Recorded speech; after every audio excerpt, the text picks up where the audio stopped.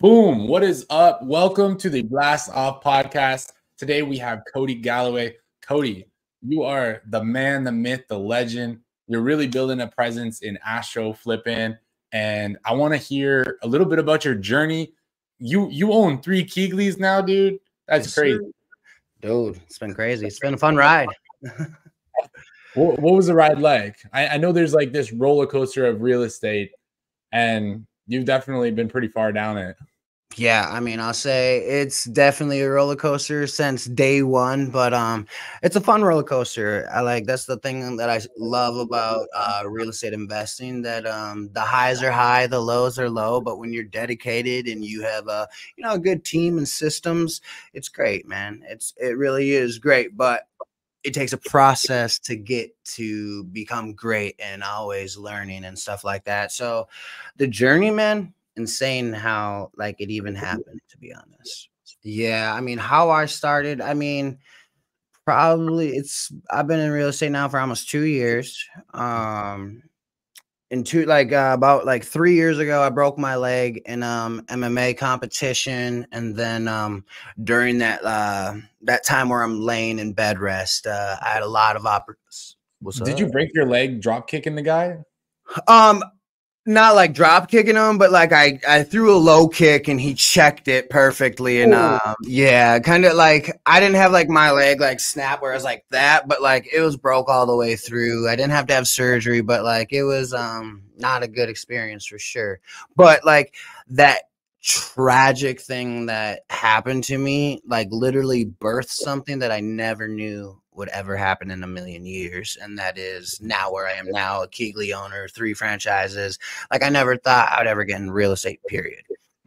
Damn. So you were in MMA and then you broke your leg, and I'm sure you're thinking oh no, what am I gonna do?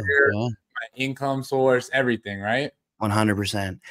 So literally, my husband, he was a brokerage for he was a VP brokerage for Coldwell Banker. So he oversaw 4 different offices, and he was always about that real estate life. And during that time, he's like, yo, want to maybe get into real estate? And I was like, yeah, I don't really want to. No, not really, and then he's like, well, there's, many different forms of real estate, and I think there's a form of real estate that actually might be super attractive to you. And then he's like, I'm gonna put you on this guy named Jamil. My husband's been following Jamil since 2009. Whoa. Yes, people, yeah, from the beginning, before Blue Genie, any of that. You have 500 followers on Instagram. I was in 10 different markets, doing it just all wrong. And I hear it. I'm not saying if somebody's busting and they're in tons of markets, I'm not knocking you at all. I'm just, from my learning experience, I could not be in so many markets when I didn't even understand how to be in one. And then I found astro flipping. Astro flipping is probably one of the best real estate educational courses out there, if you ask me. It could really break it down, and it broke it down so I could understand it a little bit. And once that happened, and as soon as I joined astro flipping, I was kind of already all about that content, all about I was just that's always been instilled in me.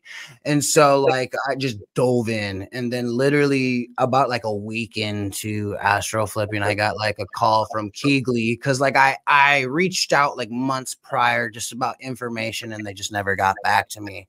And then in astro flipping is when they reached out to me, and then we kind of, it was a roller coaster from the beginning, man. I wanted Minnesota first, and at that time they didn't have all legality stuff in order for us to open here, so it got pushed back a little bit, but it got pushed back, but it was in motion to happen type, And so in that period of time that I knew okay, we're gonna open this Keegley, I went I deleted all of my social medias and I started all new. I started everything. I clean slate in life. Like some people like still like will hit me up and be like, "Yo, are you mad at me?" And I'm like, "Real talk, bro. Like a couple years ago, I just disappeared, you know, because like I was always on social media a lot, and like everybody kind of knew what I was doing, type thing. And like I'm talking like when I like saw this podcast and they're like, disappear. Like you want to change your life, disappear. Don't talk to anybody. Figure out your craft. Figure out your mental health." And that's what I did.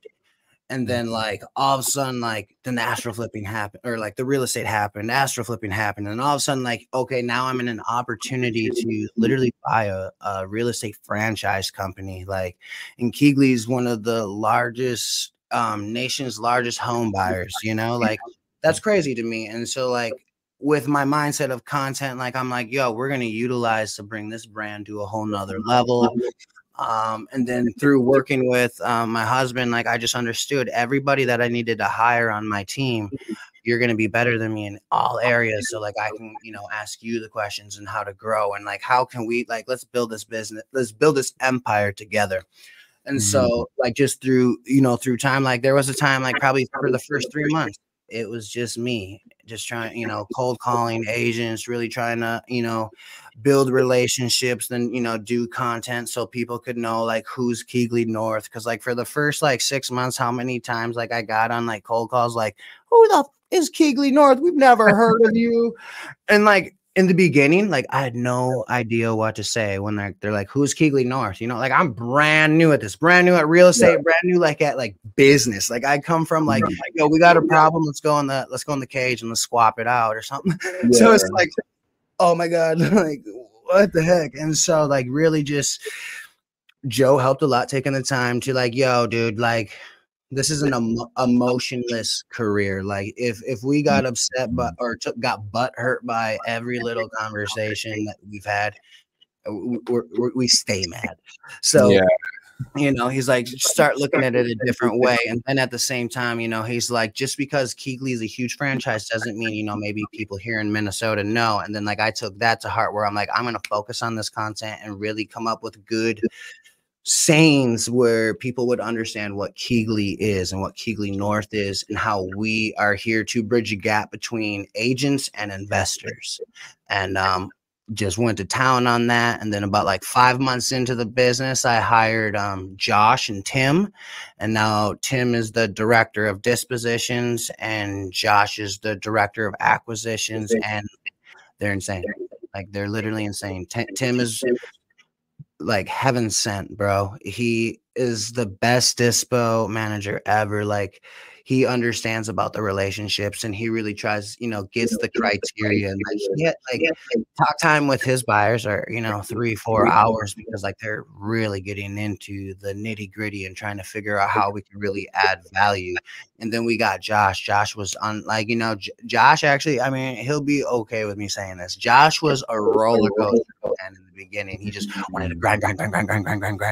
He thought, you know, quantity over quality, and like it was a roller coaster effect. And then Josh finally hit this stage where he was building this rapport with these agents, and everything changed. And like now Josh is one of the biggest sharks in acquisition wholesales, if you ask me. And then like we just kept on working, and then we kept on building the team, and we just made sure like we hit our numbers, you know, our KPIs to produce deals. And then we just focused on branding, and we just never stopped.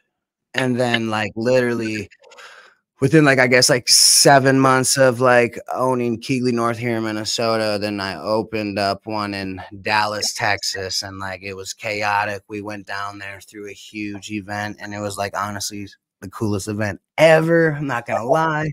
Through the best events, dude. Like I want to hold the throne for that, man. I really try, because like I want it to be such a cool experience. And like when like you go, like you're like, holy fuck. And like we're in houses, like to me, like I get these crazy houses because like I'm manifesting like someday that's gonna be my crib, and like my kids are gonna be here, and it's gonna be great. And so like I want to, you know, I want to throw events in my future homes.